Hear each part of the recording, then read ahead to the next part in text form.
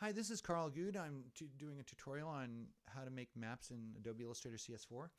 What I've done so far is I've drawn all of the states in previous parts of this tutorial, and I am ready to create city dots and label the states. But the problem is all of these things are in the way of my base map, which is down here on the bottom layer. So what I'm going to do is I'm going to turn off all the other layers. Just turn them all off except for I'm going to leave my roads and my labels layers on. But basically I turned off all those polygons. Oh, and city dots. Those three I'm still going to work on. So the way to make the way to make this happen, let's go zoom in on Michigan here. You can see that I'm not going to draw all of these cities. I'm just going to give you an idea. And so, you know, Grand Rapids is a pretty big city. Lansing, I live in East Lansing. We've got Detroit here. There's a lot of big cities here. Flint.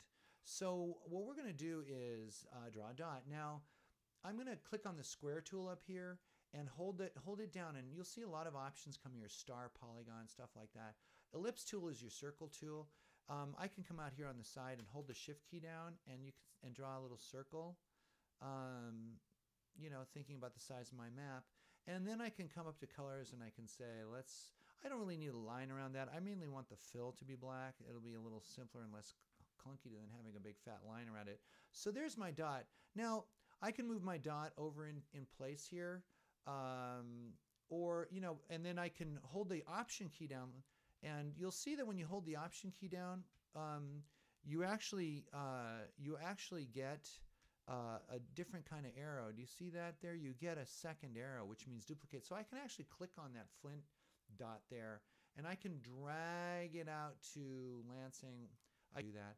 And once you've drawn one dot, you can actually go to Window and open up Symbols. And you'll see that I have some symbols here. If I want to create a new symbol, I just draw anything on the desktop, anything on my desktop, and just drag it in there. And it says, what do you want to call this? And I'll call it a city dot. You can have a large city dot. You can have a small city dot. And there's my dot. Now, with the symbols window open, I can just drag that dot out until I'm, you know, Battle Creek, Kalamazoo, Lansing. Detroit is a little tougher because it is a massive city by comparison to these other places. So I'm holding down the spacebar and dragging this down. You know, I live here, so I know that, you know, these are all pretty cool cities up here. So Cadillac, you know, Saginaw, they're all great cities. Basically, once you've done all of that, let's make sure that I'm on the city layer. I am not. I've just drawn all of these things on the base map layer, which is bad. I want to have them up on the city dots layer. I keep doing that, and that's because I'm thinking about other things, as we all do. So I'm going to select one of these dots. I'm going to move them up to the city dots layer. I'm going to select one of them, and then I'm going to come up here to select same fill color, and it'll select, oh, it's interesting. It didn't do it because these are symbols. That is interesting.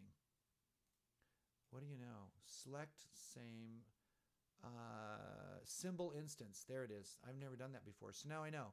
So there I've selected all these symbol instances, and they're all on that base map layer. There's a little square box that appears at the right when things are selected on that layer, telling you what layer they're on. So I can click on that box and just drag it up to city dots, and they'll go from being blue to yellow, because yellow is the selection color for that layer. I can double click on that and change that actually to any color I want. And now they're orange. And so now I have my city dots. Now what I'm going to do is go to my labels and leave my city dots alone. I can even lock the city dots. If I turn a lock on, I can lock the base map so I can't accidentally move that. And now that I've done that, I'm going to go up to my type tool, and I'm going to click here. We'll start with Saginaw. There's a Saginaw right here. Or I'll type out here so you can see a little bit better. Maybe I'll even zoom in a little bit on that. And this is a 4-inch by 4-inch map. So I just click there, and I can see that I have 12-point type up here. I can see that all of these bar changes depending on what tool you're on, right? It used to be line weights, and now it's type. I can go to Window and change that to, I can also go to Type and open Character Styles and open this this window. Oh, not character styles. I'm sorry. Window, type, just plain old character, and you get these all of these type functions. Or I can just hit Apple T, and get the same window. So I can actually reduce this down to, I think 9-point is a really good size for a 4-point map, 4-inch map. And Myriad Pro is fine. If I wanted to change the font, I could just do that right here. But Myriad Pro is just fine. So now I'll type in, let's see, what was that? Saginaw. Saginaw. And let's zoom back out here so we can, I'm a little close in and getting claustrophobic there. So it looks like big type, but keep in mind that this is a very small map. So part of what I wished I'd done first is I like to make these dots the X height of the font. So I would actually have made this dot a little bit bigger, just because I'm a little more careful that way. But now that I've drawn that, I don't have to redo it. What I can do is a couple of things. I can hold the Option key down just like I did with the dots in an earlier thing, and duplicate Saginaw around and use it as a template for typing other cities in. So now I'll do Flint and Grand Rapids, Lansing, Detroit,